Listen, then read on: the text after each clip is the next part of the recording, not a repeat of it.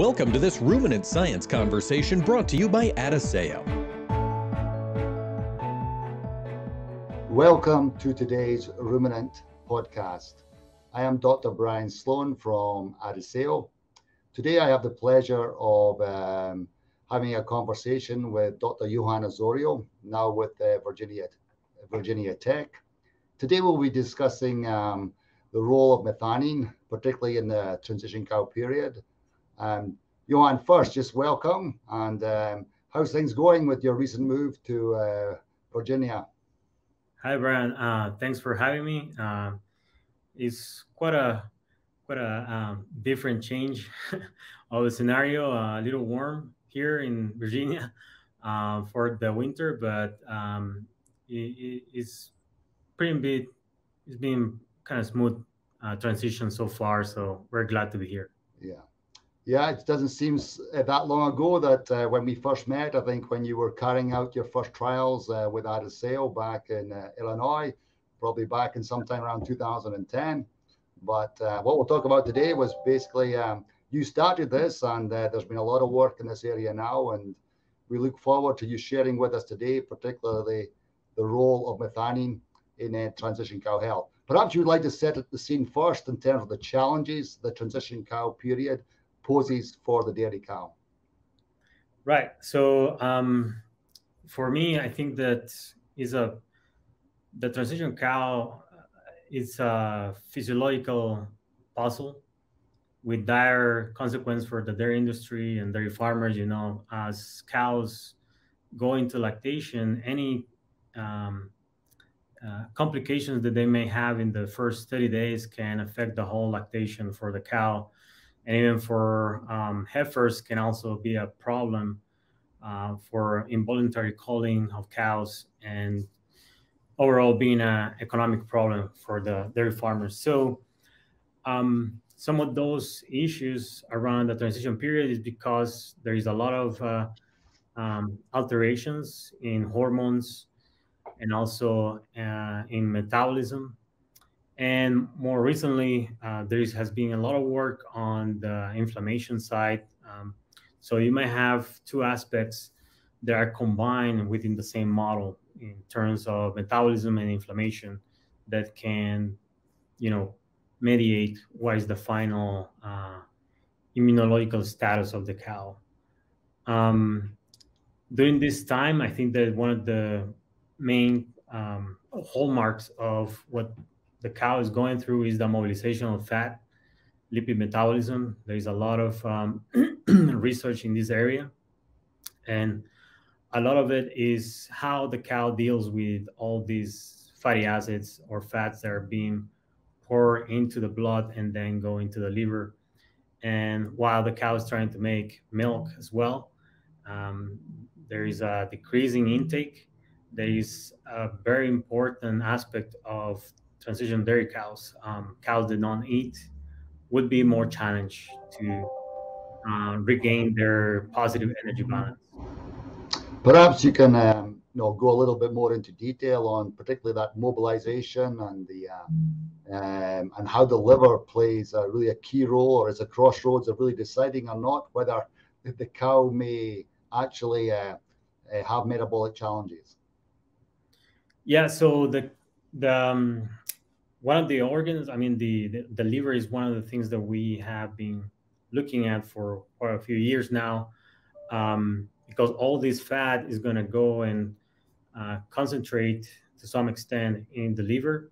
And then the liver has to deal with this surge of fatty acids. So one of the things that have been observed is that the liver will tend to put all these fatty acids into triglycerides back to sterify them and pack it off in triglycerides and put them aside and try to keep going with all the other things that the liver has to do, gluconeogenesis, provide glutathione or antioxidants, and also deliver some of the vitamins that are essential for the animal during this time. So while the liver is doing that, it has other roles to play at the physiological level. So that's one of the things where nutrients like amino acids can play a big role in the final performance, so to speak, of the liver in a transition dairy cow. Obviously, now you have had done many trials in this area, but I still think your first trial was really set up the hypothesis eventually for how important is just one of these amino acids, methionine, in alleviating or predisposing a better health scenario for the dairy cow. Maybe you can go through the various roles that methionine plays, because there's not just one, there's many roles methionine is playing at this level. Right. I'll go on to the slides because I've been not using those slides. So to talk about methionine, I think that is important to set up this scenario that I was just talking about. I think that this slide give a good example of what was going on with the fatty acids going into the liver, and then the fatty acid will have a clear fate to be esterified back into triglycerides, but also can be oxidized in the mitochondria or partially oxidized and produce ketone bodies. And in this context, or essentially what the liver is going to do with those fatty acids, an important aspect is that methionine can help to remove as many of those fatty acids through various ways. One of them is to produce all the synthesis or assembly of VLDL. So these are a type of lipoprotein in the body that is in charge to remove or translocate triglycerides from the liver into the bloodstream. They can go into the mammary gland for milk fat synthesis. So in this scenario, methionine can be utilized for producing phospholipids. That is a component of this VLDL, and also for the production of apolipoproteins. That is another component of this VLDL or this lipoprotein. So you can see that this has been a route for reduce the accumulation of fatty acids in the liver. At the same time, there are some other functions that methionine can be helpful. For instance, production of antioxidants that we have been working, and we're going to work more on this area in the next few years. And also in the whole synthesis of proteins. So there are some types of proteins that are not are slightly different in the sense that they will react to an inflammation. So once there is an inflammation, some of those proteins will tend to increase and other ones to decrease as a response to that inflammation. So those are called acute phase proteins. So negative and positive, depending on what their are responses to an inflammation. Is albumin one of these proteins you're talking about, Johan? And perhaps you could explain just what albumin is and what it's signaling. Yeah, so albumin is produced in the liver, is a negative acute phase protein.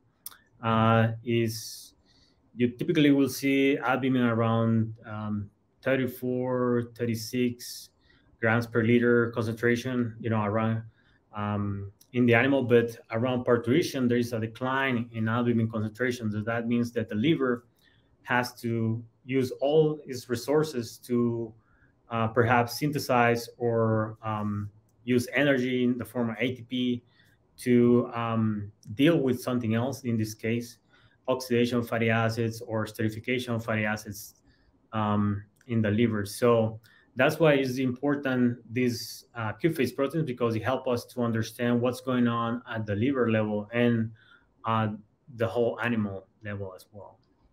So did I understand right that higher is better for albumin, or did I get that the wrong way around? Well, I would say consistent is better, not higher, not low. If it's an albumin at the same level through the transition period, is a good indication of a smooth transition for that cow. Whereas decline in albumin, as we observe with some of those control cows in those experiments that we run at Illinois, they just decline right after calving, which makes sense in the overall aspect of acute phase protein and inflammation. Well, thanks for that explanation. Just to make sure also, because the VLDL story seems quite complicated. If I understood, methionine plays two roles. One is in terms of as a building block for protein in apolipoprotein synthesis, which is the core protein within the complex, but also through eventually being able to provide choline or phosphatidylcholine, it also contributes to the structural component.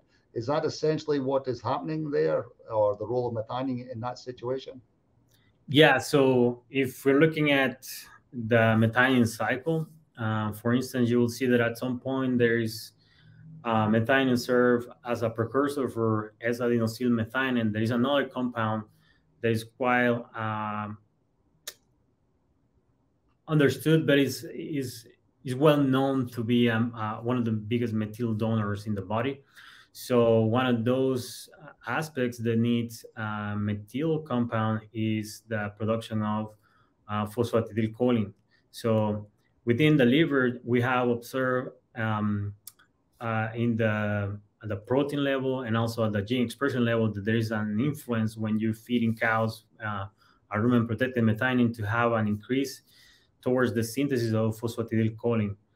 That is, like you said, is an essential compound or the element to encapsulate all those triglycerides and cholesterol in the liver, and so they can be exported out of the liver. I see one other molecule we haven't I don't think you mentioned yet is NEFAs. So I think many years ago we used to think NEFAs were bad in the sense if they were high, if they were elevated in animals, that was bad. I think it's not quite so simple, the story nowadays. Maybe you'd like to say a word on NEFAs and how are they now used as indicators depending on the physiological stage of the animal. Right. So NEFA has had a bad rep, in terms of transition cows for quite a while. I mean, it is pretty obvious. I mean, if you're looking at high levels of NEFA, they're the classical response to a high lipid mobilization. It will tell you that there is a good chance for that cow that have an issue in terms of ketosis, for instance, or fatty liver later on or in a few days after calving. So, but on the other hand, I mean, what does the liver or the mammary gland does with those high NEFA levels? That's a different story. The cows can have the ability to sustain a great amount of lipid mobilization as long as we have seen that the liver function is not compromised. Because in some instances, if there is more lipid mobilization, you may have more oxidative stress that can be conducive to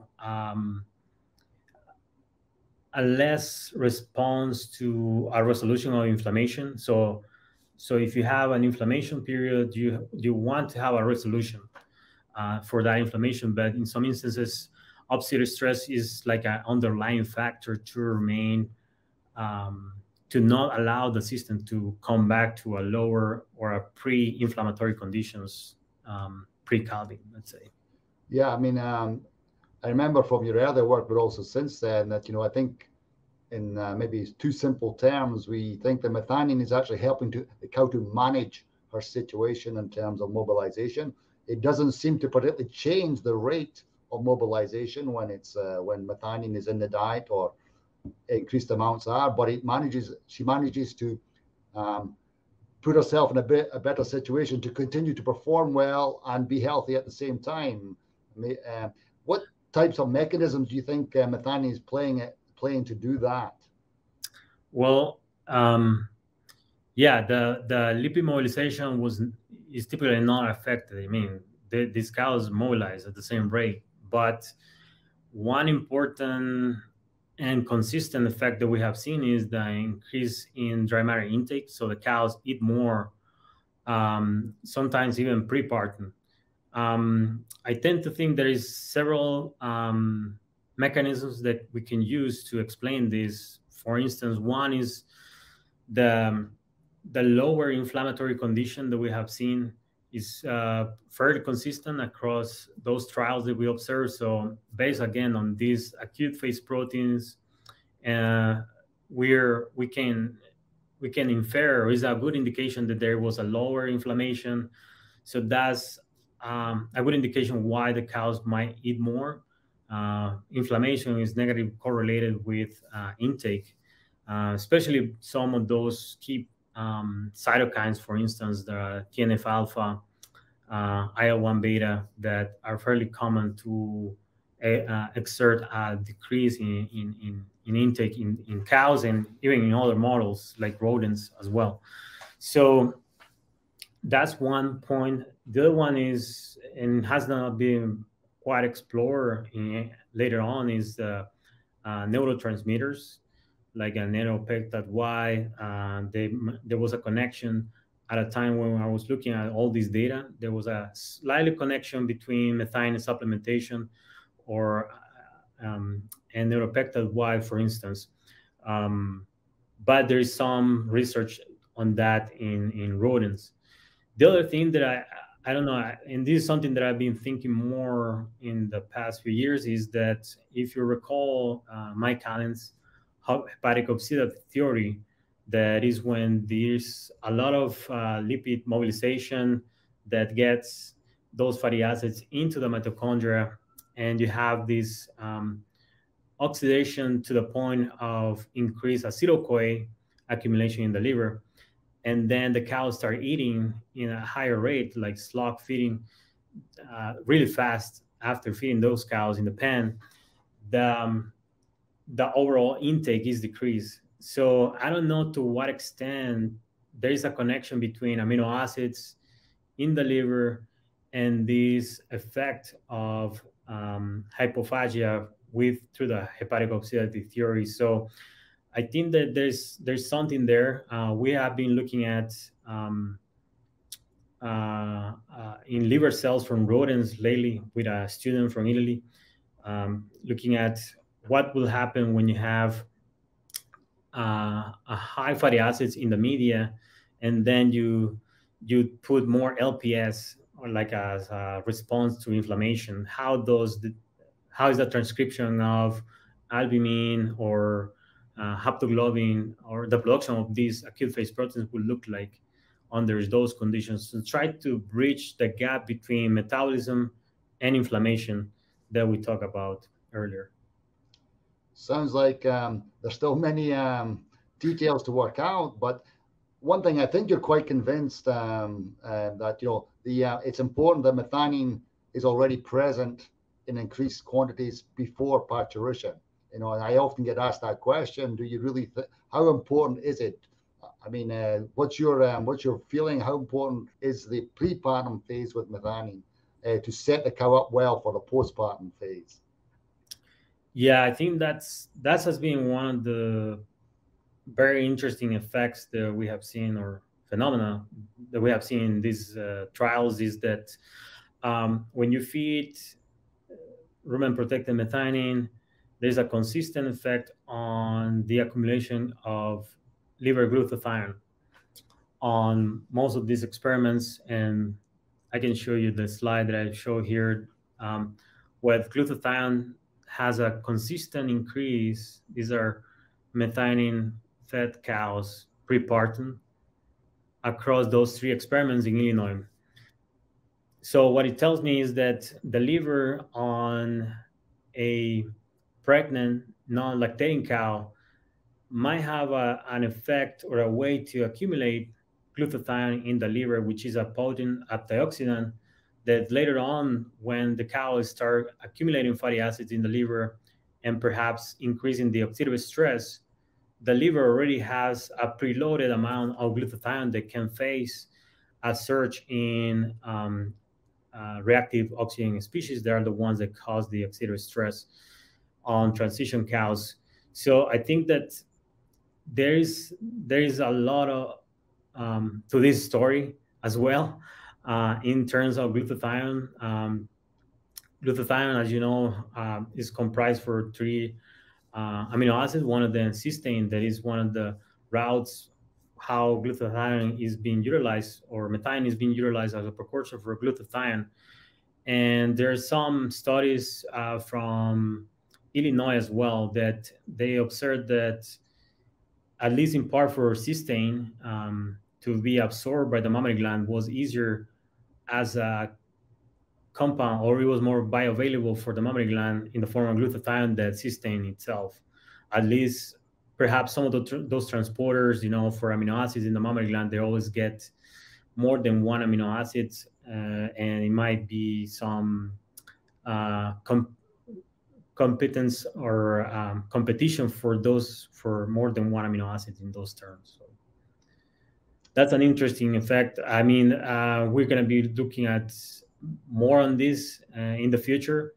Perhaps there is a way to have a diet that, let's say energy level or any other aspect in the diet that can have an interaction with methionine in the diet to further optimize the level of glutathione in the liver before the cow calves. So the point of this is that if the cow likely is going to stop eating or eat less soon after calving, the good thing of having glutathione already in the liver is already there. The cow has it. And even if the decreasing intake might affect the amount of methionine and other amino acids, is already there, and it can be a supply of amino acids. And even some rodent studies, they call it a bank of amino acids in the body for the animal. Another part of all this story I often get asked my opinion on is because here we're showing methionine can really help alleviate or mitigate at least a lot of the potential metabolic problems. And, there has been a school of thought of how can we slow down mobilization so the animal is in less negative balance and less challenge. I find that maybe that might not be the way to go now. It's more, how do you help the cow who's been now genetically programmed just to manage correctly what she's doing? I don't know if you have a thought one way or the other on either of these two hypotheses. One, just manage the cow what she wants to do, or try and make her go back and not mobilize so much that maybe that's more difficult for her to do at this stage of her genetic programming. Yeah, so I think that with the genetic programming, perhaps, high merit cows will tend to just mobilize as much as possible right away. And then if on the top of that, you don't keep track of the body condition score of your cows during the dry period, that can just be a recipe for a very complicated transition for those cows. So that's one of the things you have to pay attention. The other one is not so much as how fat the cows are, but actually how much they tend to mobilize. That's one of the other theories, that is not just a cow being 3.5, 3.75, but is how much decrease in body condition score and how quickly the cow can lose body condition score during the first few weeks. And that can just compromise the whole liver function.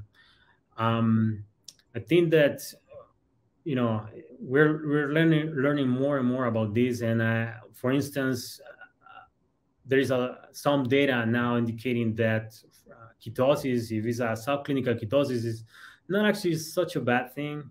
I mean, it's not ideal if the cow stop or quit having a low intake, but to some extent, if we go back to that hepatic oxidative theory, production of ketone bodies is like a safety valve for the liver to release that accumulation of acetyl-CoA compounds in the liver that later on may have a detrimental effect on depressing intake right after the cows start eating. So all in all, I think there's still ways for us to go on this and to learn more about how to combine the nutrition and also the management of those cows.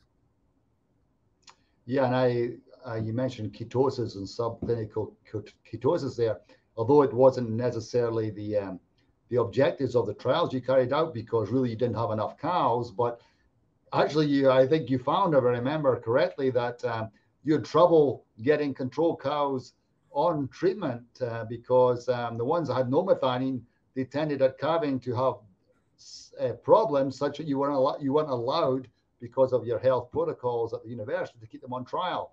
And it took you nearly twice as long or double the amount of cows to get a minimum number of control cows on the treatments at that time. So yeah, it did show, I think, and maybe you like comment a little bit more about that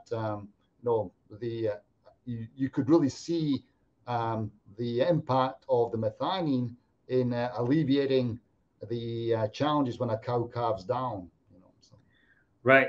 So yeah, that was a very, anecdotal situation for us, but yeah, it was true. It was a little more difficult for us to keep those cows. I think that, like we said, they have the same same lipid mobilization. It was just a matter of how the liver was handling this amount of fatty liver or fatty acids reaching, the liver. So I think that that's one of the reasons why,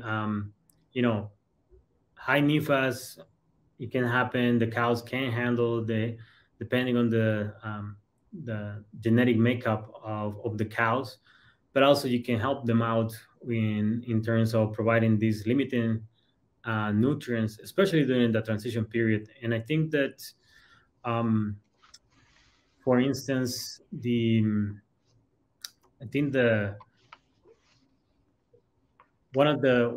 another reason why we're interested on those amino acids and what they do is if there is some enzyme that is limited based on amino acids like methionine that can help out cows to either reduce ketosis or oxidize more fatty acids or export those fatty acids as VLDL, and kind of counterbalance any effects with glutathione. So just going back to your first trial, because in fact one of the interesting things in that trial, was that Adiceo has two sources of methionine which play the same role, but from a molecular point of view are quite different. One is a protected source of DL-methionine, the other one is basically a protected source of the analog of methionine. Was there any essential difference in results, whether it was an analog source or a DL-methionine source of methionine that was being protected and supplied to the animal? Yeah, so the fact that the analog is rapidly absorbed by the rumen wall, and also the other portion of the analog can be utilized by rumen microbes, can improve the production of not only of microbial protein, but also some of the BFAs that can improve the milk fat synthesis. And that's something that we observe in that trial when we compare the SmartMin and also the MetaSmart. I think that on the SmartMin side, there is also some effect that we're still not quite clear, as we have helped with some experiments done with some colleagues in Brazil, that they observed some effect between SmartMin and also milk fat as well. So in that sense, I think there might be a connection between what the release of methionine in the lower gut might be affecting some sort of absorption of fatty acids into the enterocytes. So there's an interesting effect, but at least in our trial, we observed a difference in milk fat production, and there was here and there a few transient differences on some of those metabolites related to fatty acid oxidation in the liver as well. Yeah, but I never remember rightly. Yes, there was some transient, but And one of the, I think you decided in your published paper for the most part to regroup, the two sources of methionine together because they were similar, because that gave you more power in the comparison against control to show that there was a true metabolizable methionine effect for the most part. Is that correct? Yeah. So I think that because we observe a similar effect in terms of milk production and also milk protein, and we also wanted to look at compare the overall effect of methionine, rumen-protected methionine, and we kind of combine and put it together between the control and those two methionine sources. I think you have a last slide, one of your slides where you look at just to give people we can talk a lot about the subject, but just to show you if you don't put yourself in a good situation, what you can lose in terms of performance. Never mind what I call the health issues. But so maybe you just like to comment on what this slide shows and the severity of the impact of, let's say, poor transition cow management and health. Right. So we have put together this slide with the other colleagues in Illinois that is because we often talk about health, inflammation, acute phase proteins, but what does it mean in terms of the actual production of the animals? That's why we put together this slide, and what you're looking at here is about 100 transition cows, and they were separated based on their level of triglycerides in the liver. So you can see that cows in a mild and to a moderate triglycerides in the liver, they can perform as well. So cows between 5 and 10, they can sustain a lactation really well. So that's the whole point of, we've got to be a little more careful on one we call a subclinical case, or how much of that can really affect the performance of the animal. However, once we start looking at above 10% of triglycerides, that's when things just kind of fall apart for the cow, where it starts seeing about a reduction of 5 kilograms or about 10 pounds in the milk production for those animals between the mild and the severe fatty liver in those transition cows.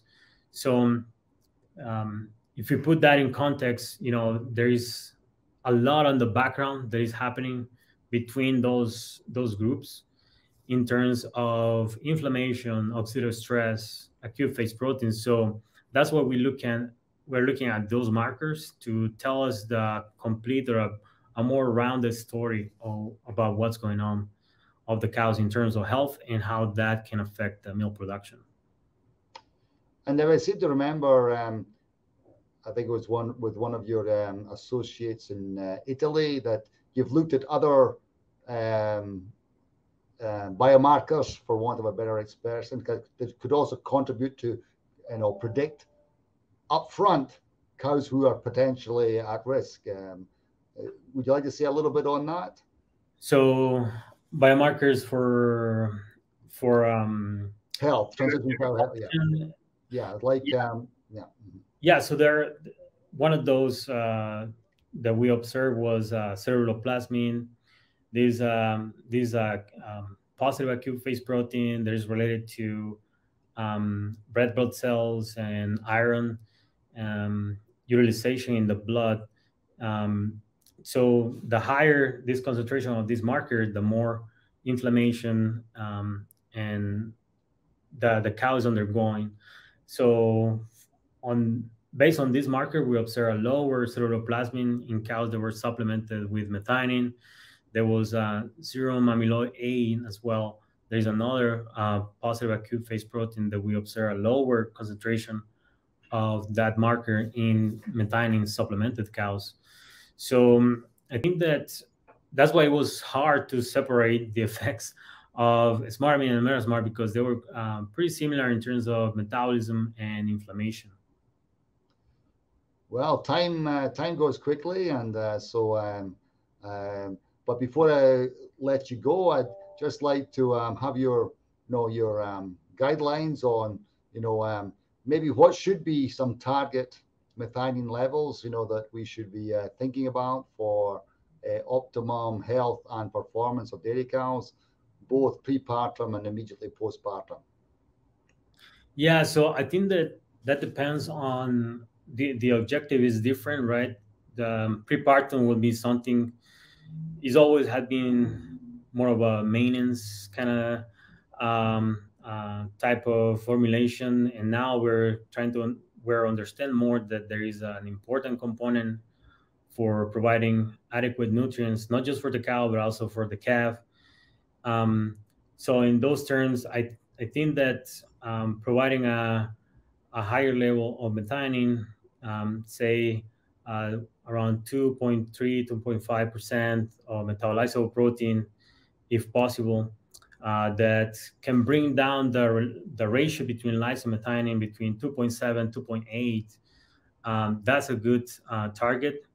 Then the difference, obviously, when you start formulating diets for lactating cows, is about the production of milk synthesis. So even in some instances, you also have to provide lysine, because lysine becomes a little more restricted. And that's one of the things that we had to do in one of the more recent experiments that we did at South Dakota, that we have